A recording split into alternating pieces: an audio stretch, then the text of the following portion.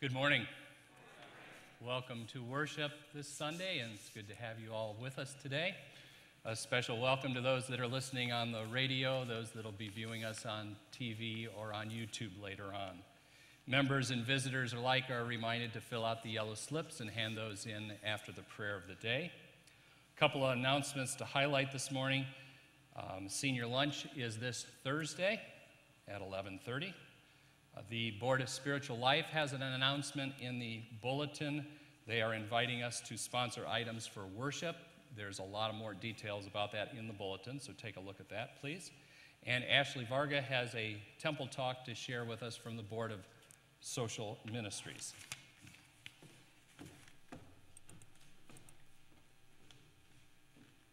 Good morning.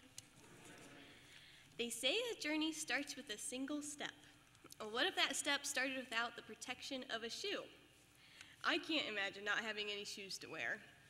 I opened my closet and stopped counting when I hit 20 pairs. 20 pairs of shoes. What am I doing with all of those? What I could be doing is donating them to Souls for Souls. Souls for Souls distributes shoes throughout the United States and around the world. They accept all types of shoes: athletic, running, dress, sandals, pumps, work boots, cleats, dance, and flip-flops, just as long as they are new or gently worn. The shoes you donate will go to the victims of poverty and natural disasters like hurricane, floods, or tornadoes. They will also be used to support micro-business to help eradicate poverty. And 100% of the shoes donated are sustainable. More than 99% of the shoes are used to help those in need, and 1% of the shoes that cannot be reused are directed to a waste-to-energy facility where they are used to produce environmentally clean and renewable energy. So clean out your closets and please help us support this amazing charity. The Board of Social Ministries will be collecting shoes April 14th and April 21st, and you can just look for the boxes that are marked Souls for Souls. And the Board of Social Ministries is also collecting donations for the Baguette Run, which is hosted by Panera Bread and Turning Point. Turning Point is an amazing resource against domestic violence. And if we raise $250, Emanuel's name and logo will be on the event t-shirts. And if we raise $500, our name will go on the t-shirts and on 3 Marion area billboards. We have baskets at the exit and the gathering space, and you can also give at the church office until April 10th. Thank you very much.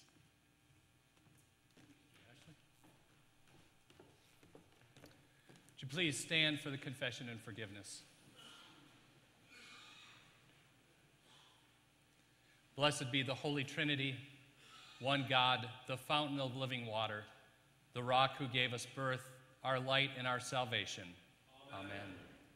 Let us come into the light, the revealing and healing light of God.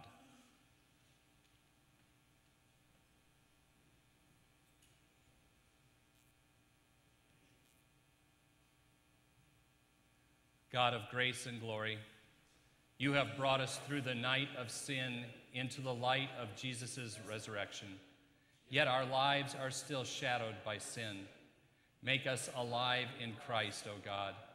Make us new as you make all things new. Rescue us from evil and the gloom of sin. Renew us in grace and restore us to living in your holiness.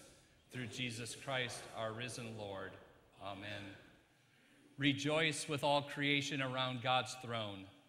The light of the risen Christ puts to flight all evil deeds, washes away sin, restores innocence to the fallen, casts out hate, brings peace, and humbles earthly pride. Jesus Christ loves you and frees you from your sins by his blood. To him be glory and dominion forever and ever. Amen. Our gathering hymn is That Easter Day with Joy Was Bright, hymn number 384.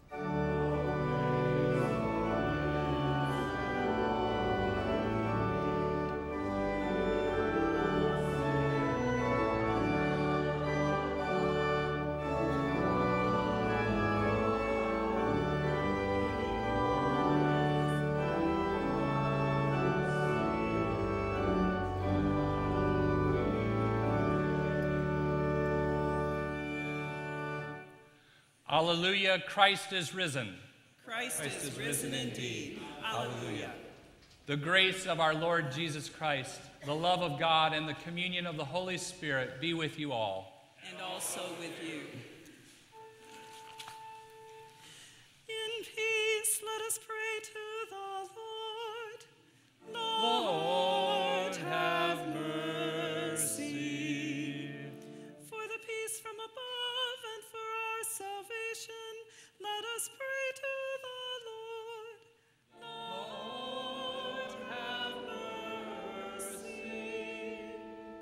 For the peace of the whole world, for the well-being of the Church of God, and for the unity of all, let us pray to the Lord.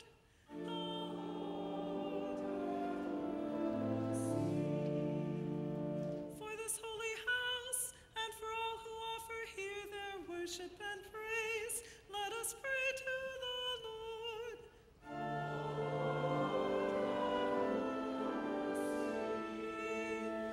Help, save, comfort, and defend us, gracious Lord.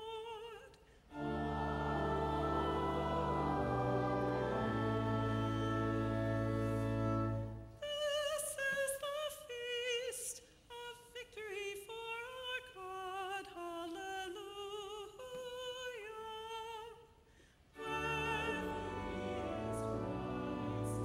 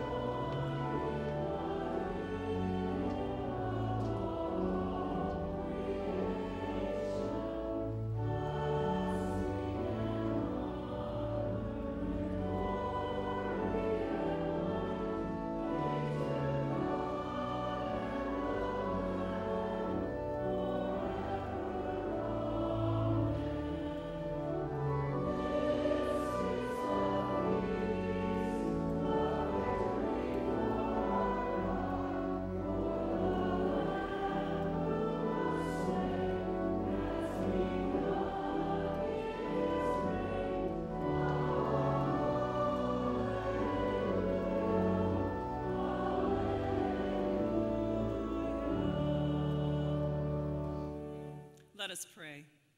O God of life, you reach out to us amid our fears with the wounded hands of your risen Son. By your Spirit's breath, revive our faith in your mercy and strengthen us to be the body of your Son, Jesus Christ, our Savior and Lord, who lives and reigns with you and the Holy Spirit, one God, now and forever. Amen. Please be seated.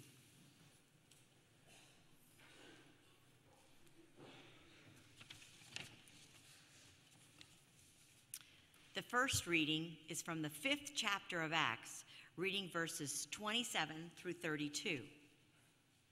When they had brought them, they had them stand before the council. The high priest questioned them, saying, "We gave you strict orders not to teach in this name, yet here you have filled Jerusalem with your teaching, and you are determined to bring this man's blood on us."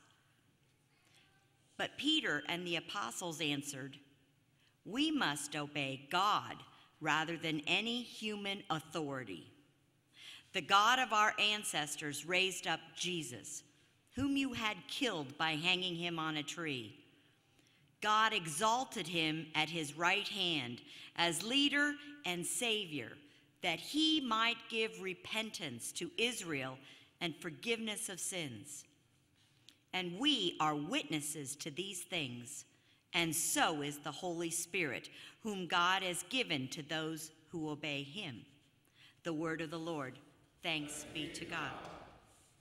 The second reading is from the first chapter of Revelation, reading verses 4 through 8. John, to the 7 churches that are in Asia. Grace to you and peace from him who is, and who was, and who is to come, and from the 7 spirits who are before his throne, and from Jesus Christ, the faithful witnesses, the firstborn of the dead, and the ruler of the kings of the earth.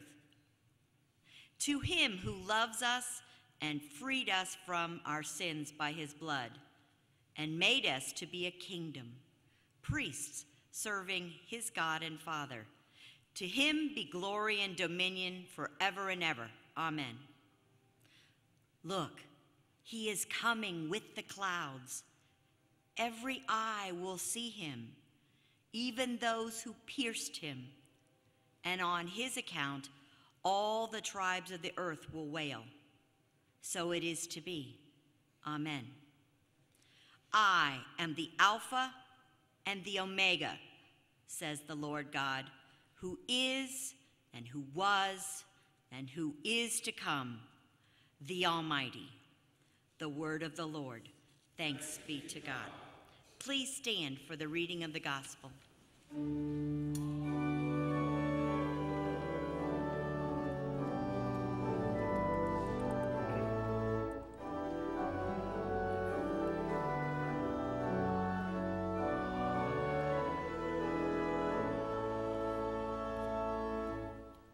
The Holy Gospel according to St. John, the 20th chapter. Glory to you, O Lord. When it was evening on that day, the first day of the week, and the doors of the house where the disciples had met were locked for fear of the Jews, Jesus came and stood among them and said, "Peace be with you."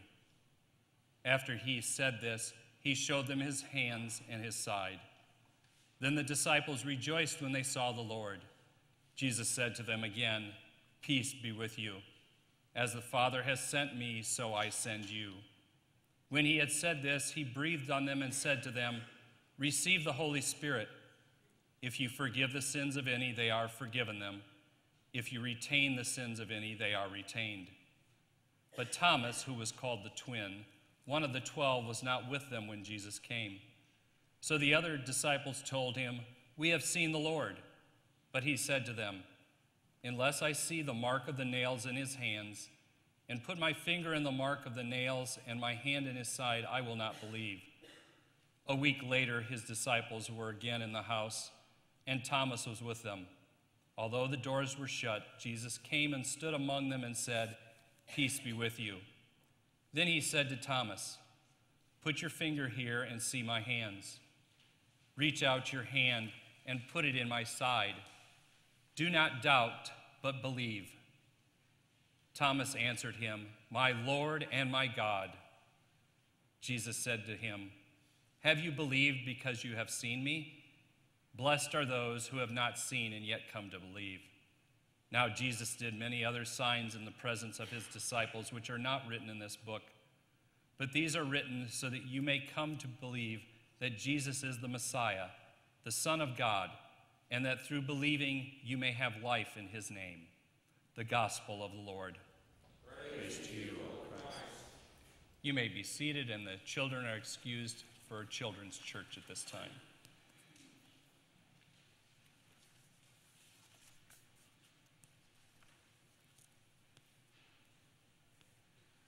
Grace, mercy, and peace from God our Father and the risen Lord Jesus the Christ.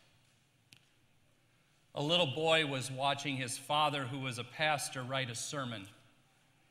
He said to his father, "Dad, how do you know what to say?" The father responded, "Well, God tells me." The boy replied, "How come you keep crossing things out then?"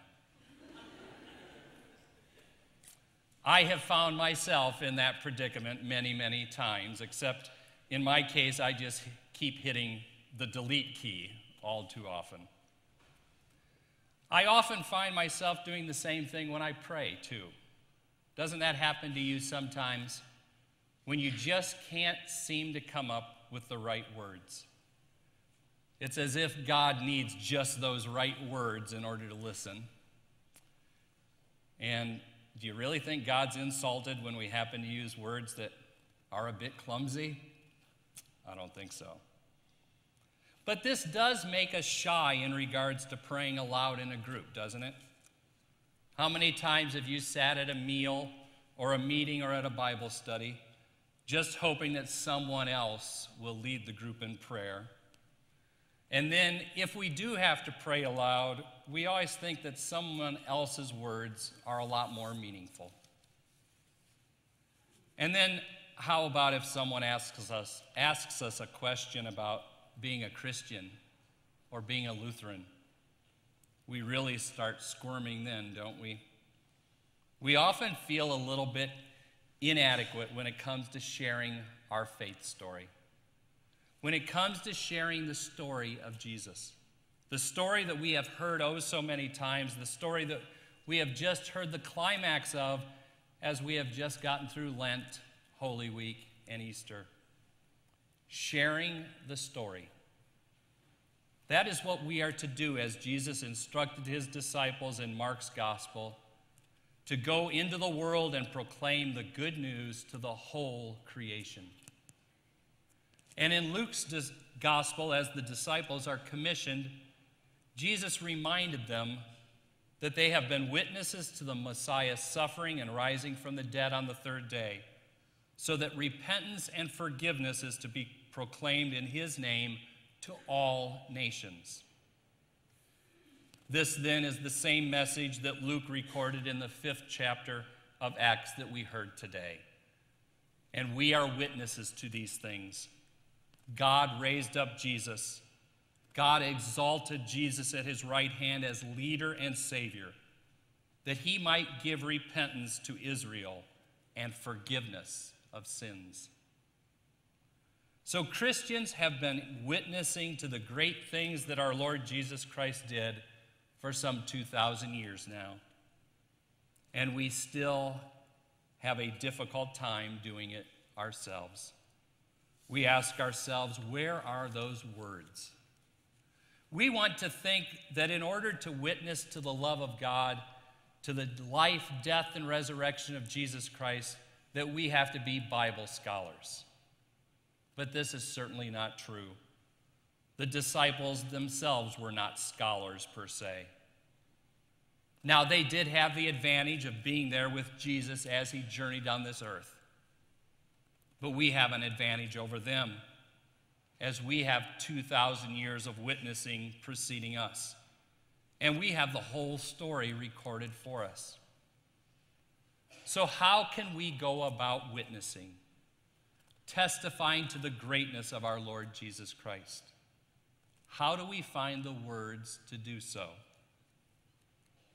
I think all we really need to do is ask ourselves, why are we here today? Why do we make it a point to worship and listen to the Word of God on a weekly basis? Now, some of us may have a story of how God amazingly showed up in our lives at just the right time. Stories of how we were on the verge of bottoming out to our addiction, and we just happened to find a Bible in the one-star motel room that we had ourselves locked up in. And we started reading, and once we did so, our life was changed forever. Or maybe how grandma was taken off of life support, and it appeared as though nothing could help her live another day, but she regains her consciousness and is back home, all due to the great power of prayer. Or how we were walking down the streets, wondering what in the world we could possibly do to get our business turned around, a business that had sucked us out of all of our savings, a business that was going to finish in the red for the 4th straight year. And we just happened to open the door of the church we are walking by. Jesus invites us in, and from that time on, somehow we're able to see the light at the end of the tunnel, and life is good again. Now, sure, these stories do exist. And I am not underestimating the power of God or the power of prayer in these stories. And I am certainly not being critical of those who tell these stories. These certainly can be remarkable stories and are certainly worth sharing. But as I talk to fellow members of this congregation, as I talk to fellow Christians in this community, it seems as though these stories are not the norm. Many of us have not had any earth-shattering experiences that have turned us to our Lord. Instead, many of us have realized the presence of God in our lives from the very first time we can remember attending Sunday school as a small child or attending worship with our families. Many of us have been truly blessed with the fact that we have not had to experience any earth-shattering experiences in order to know that Jesus is walking with us every step of our journey on this earth.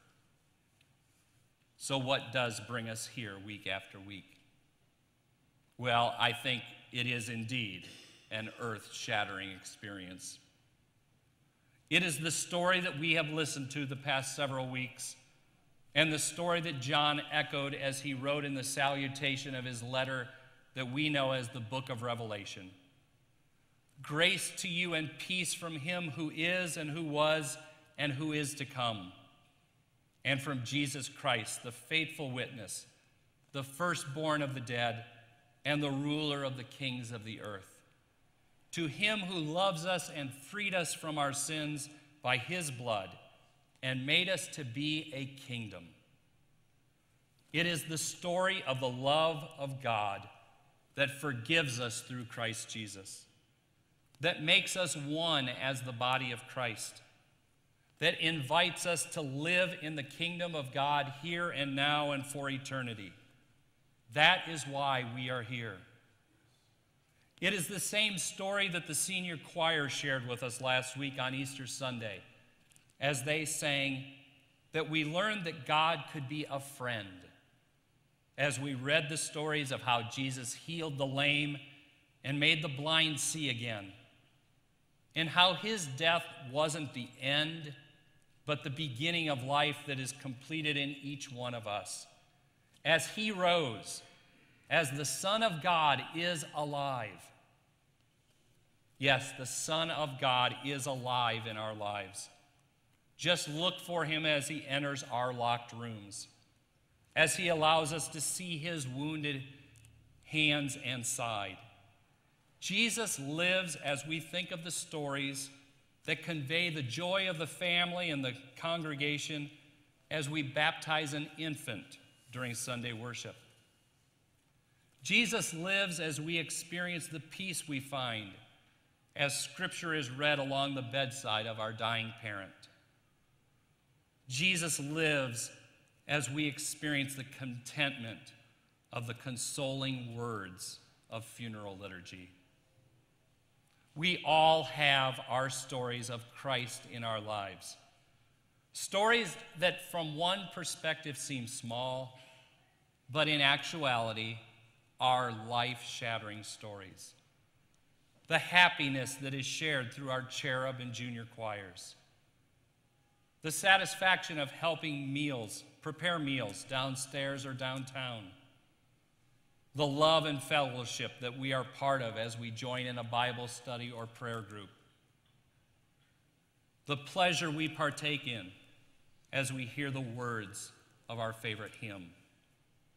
The bliss that the words of Scripture bring to us as we read on those lonely early mornings. The grace that we are gifted with as we eat and drink of the body and blood of our Lord Jesus Christ. Though we have not seen the risen Lord as the disciples did 2,000 years ago, we have seen the power of the resurrection. We have experienced the resurrection firsthand. We have our stories. We have the story of God and his only Son and the working of the Holy Spirit in our lives. Now we are to share these stories with others. We are called to share these stories with the world. We are to share with our friend who is struggling with his or her faith. We are to share over the fence with our neighbor who is disconnected with the church. We are to share with our old high school friend who is dealing with bouts of depression. We are to share with the acquaintance we meet in the doctor's office waiting room who is facing a battle with cancer. These are our eyewitness accounts that God is with us, that Christ is alive in our lives. And we do not have to be concerned about how interesting we make these stories or how grammatically correct we relay these stories. These are simply our stories, the church's stories, the stories of the love of God, and our words do indeed come from God. And we have no need to cross out any of those words or to delete any of those words. We can simply exclaim with doubting Thomas, "My Lord and my God." The Spirit is at work, giving ordinary, doubting people like us extraordinary boldness to declare the core beliefs of Christian faith in our ordinary conversations. God works in surprising ways through unexpected people, and we are those people. God works so that the good news of Easter can be spread throughout the world. With the Spirit's help, each and every one of us can indeed give eyewitness accounts to that truly earth-shattering experience of the resurrection of our Lord Jesus Christ. Amen. Please stand. Let us pray. We give you thanks, O God, that you make your home with us, bringing heaven to earth. Fill us with your Spirit as we go from here, that we may wipe away tears, tend to those in mourning, those in pain, seek the healing of nations, and bring to earth the presence of your Son, Jesus Christ, our Savior and Lord. Amen. We continue our worship with the hymn of the day. We walk by faith, hymn number 635.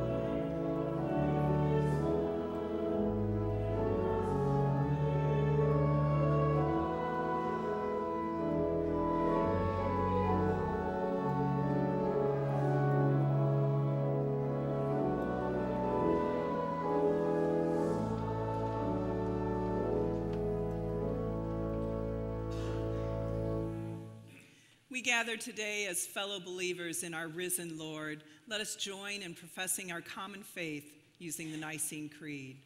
We believe in one God, the Father, the Almighty, maker of heaven and earth, of all that is seen and unseen. We believe in one Lord, Jesus Christ, the only Son of God, eternally begotten of the Father, God from God, light from light, true God from true God, begotten, not made, of one being with the Father. Through him all things were made. For us and for our salvation, he came down from heaven, was incarnate of the Holy Spirit and the Virgin Mary, and became truly human. For our sake, he was crucified under Pontius Pilate. He suffered death and was buried. On the third day, he rose again in accordance with the Scriptures. He ascended to heaven and is seated at the right hand of the Father. He will come again in glory to judge the living and the dead, and his kingdom will have no end. We believe in the Holy Spirit, the Lord, the giver of life, who proceeds from the Father and the Son, who with the Father and the Son is worshiped and glorified, who has spoken through the prophets. We believe in one holy Catholic and apostolic church. We acknowledge one baptism for the forgiveness of sins. We look for the resurrection of the dead and the life of the world to come. Rejoicing with all the witnesses of the resurrection, let us pray in confidence for the church, the world, and all who are in need.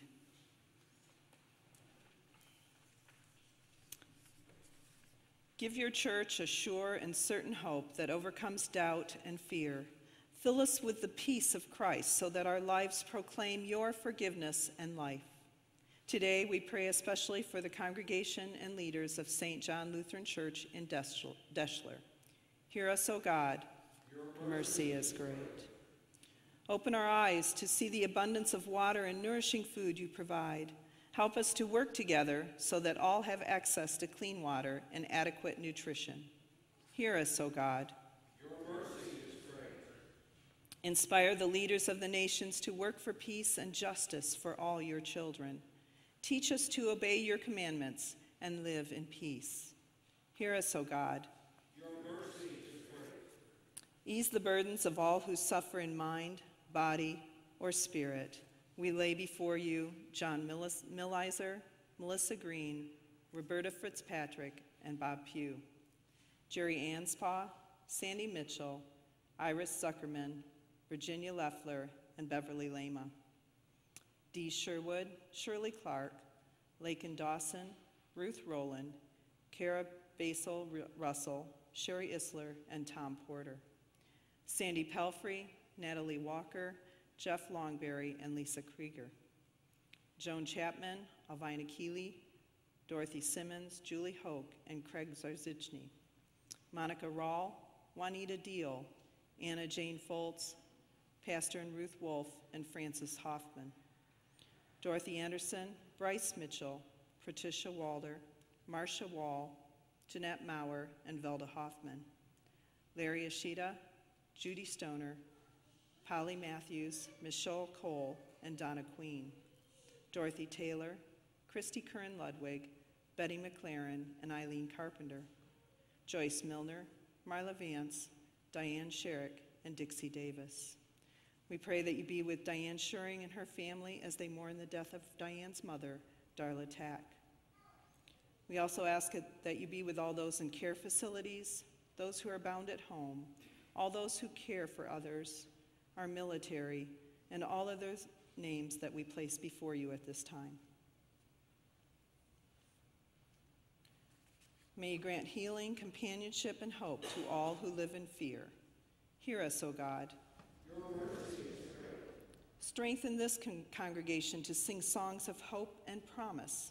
Raise up musicians who will share their gifts and lead our praise. Hear us, O God. Your mercy is great. Fill our hearts with joy and gladness as we remember those who have died believing in life in your name. Reveal to us the joy of your salvation, even in the face of death. Hear us, O God. Your mercy is great. In resurrection hope, we commend to you all for whom we pray, trusting in the promise of new life through Jesus Christ, our risen Savior. Amen. The peace of Christ be with you always. And also with you. Let us share a sign of God's peace.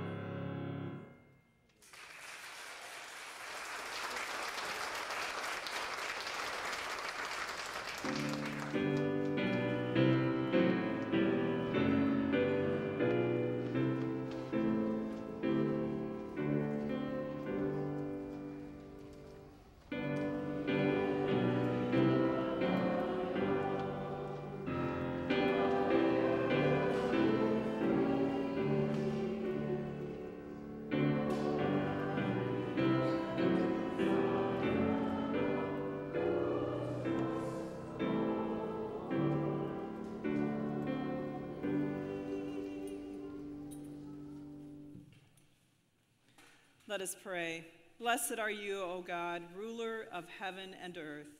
Day by day you shower us with blessings. As you have raised us to new life in Christ, give us glad and generous hearts, ready to praise you and to respond to those in need. Through Jesus Christ, our Savior and Lord. Amen. The Lord be with you. Lift up your hearts. Let us give thanks to the Lord our God. It is indeed right, our duty and our joy, that we should at all times and all places give thanks and praise to you, Almighty and merciful God, for the glorious resurrection of our Savior, Jesus Christ, the true Paschal Lamb who gave himself to take away our sin, who in dying has destroyed death, and in rising has brought us to eternal life. And so with Mary Magdalene and Peter and all the witnesses of the resurrection, with earth and sea and all their creatures, and with angels and archangels, cherubim and seraphim, we praise your holy name and join their unending hymn.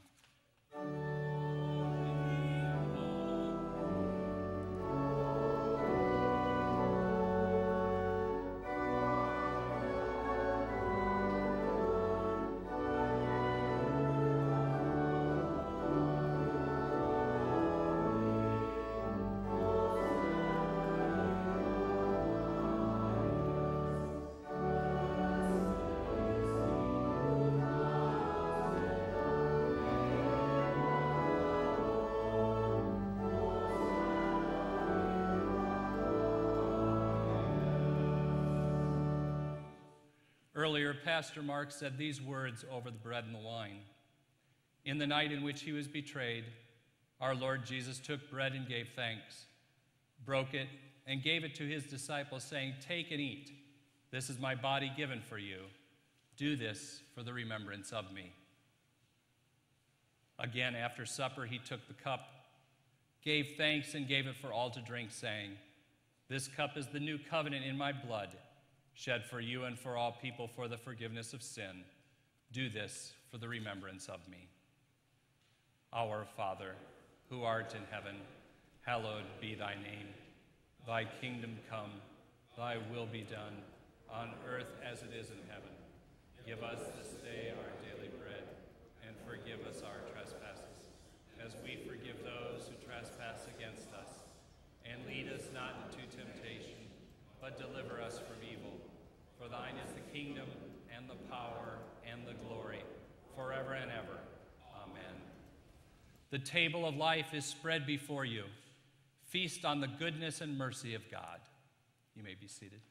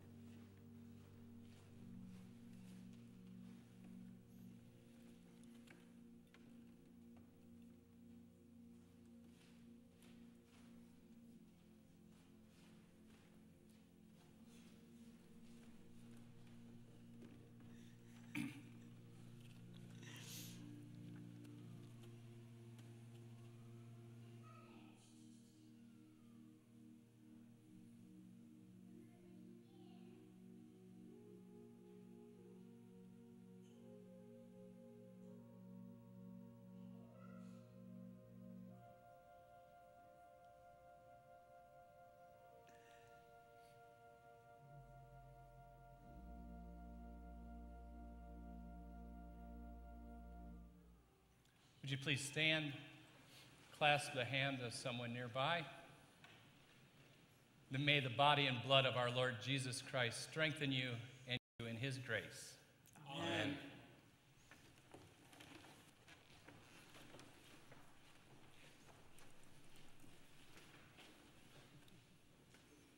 Let us join together in prayer. We give you thanks, O God, that you make your home with us, bringing heaven to earth in this holy meal. Fill us with your Spirit as we go from here, that we may wipe away tears, tend to those in mourning and pain, and seek the healing of nations. Bring you to earth the presence of your Son, Jesus Christ, our Savior and Lord. Amen. Amen. The blessing of the Lord God Almighty, the blessing of Christ, the Lamb who was slain, and the blessing of the Holy Spirit of truth be among you and remain with you always. Amen. Our sending hymn is Thine is the Glory, hymn number 376.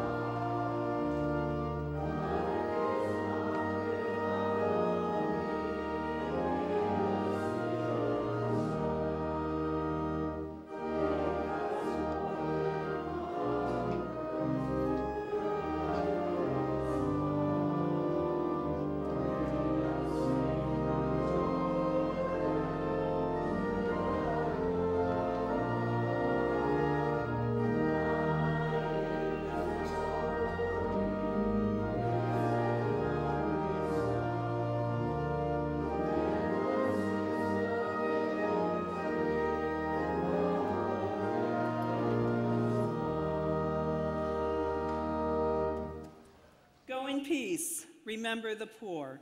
Thanks be to God.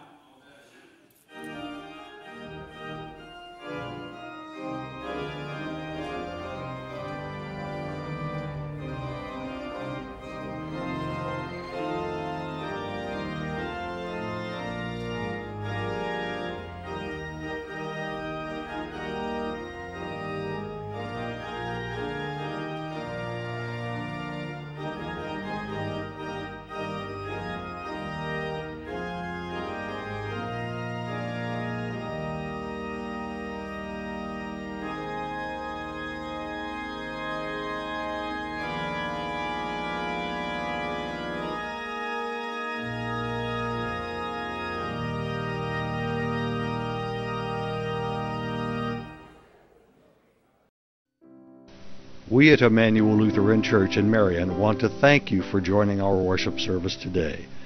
We hope that today's service was both uplifting and has enriched your spiritual life, and we would certainly welcome and encourage you to visit one of our services in person. Our services are Sundays at 8 and 10:30 for the traditional worship service and 9:30 for the contemporary worship. We also have a Thursday evening service, and the fourth Sunday of each month is our gentle worship service. We also want to thank you for your continued support of our television ministry. Won't you please help us continue spreading the gospel of Christ by sending your donations to Emanuel Lutheran Television, 241 South Prospect Street in Marion, Ohio, 43302. No gift is too small and will help us continue with our goal of spreading the word of Christ. So until our next broadcast, God be with you till we meet again.